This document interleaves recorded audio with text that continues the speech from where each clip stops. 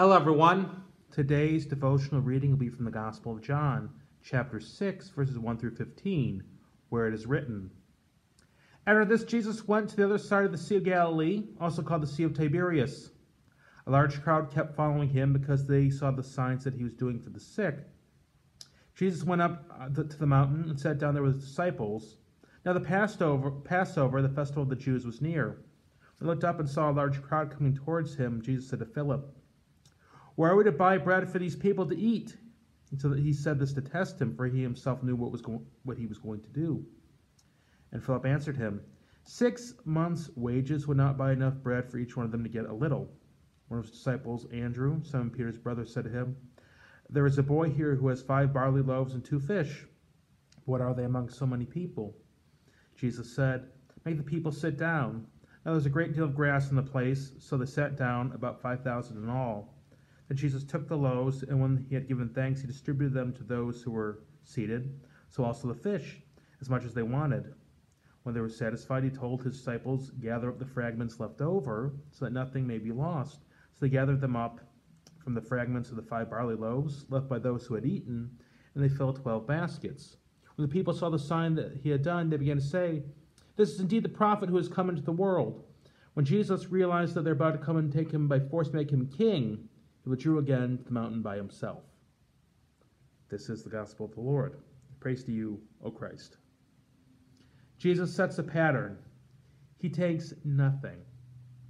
5 loaves, 2 fish, and feeds a crowd of 5,000 men. Count the families, it's probably well over 20,000. And there's left over. How is that possible if Jesus is not God? It's not. The end. And there's a pattern here. In our liturgy, we celebrate the Eucharist. Our Lord's very flesh and blood comes to us. What are we? No, it's average, everyday people. We're not going to change the world, can we? Or, for that matter, the last supper of the disciples, 12 people, nobodies, they can't change the world. By themselves, no, they can't.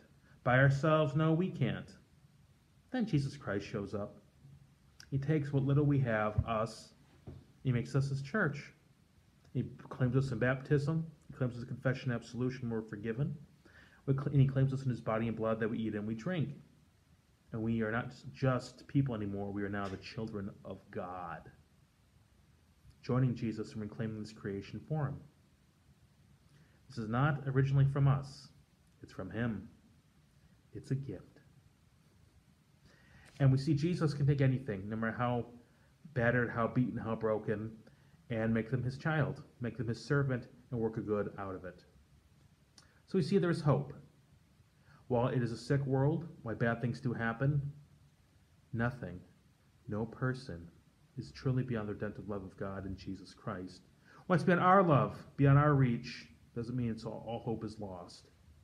There's the Almighty God who took the loudmouth and the betrayer, Peter, and made him the leader of the apostles. He takes the nobodies in the world, makes them his children to be his servants in the world. No one's beyond his love. So be of good cheer. God loves all people, wants all people to be saved, and he wants the world to be restored. By his body and blood, that's what he accomplishes. Sins forgiven, new world's coming. Let us close with prayer. Lord,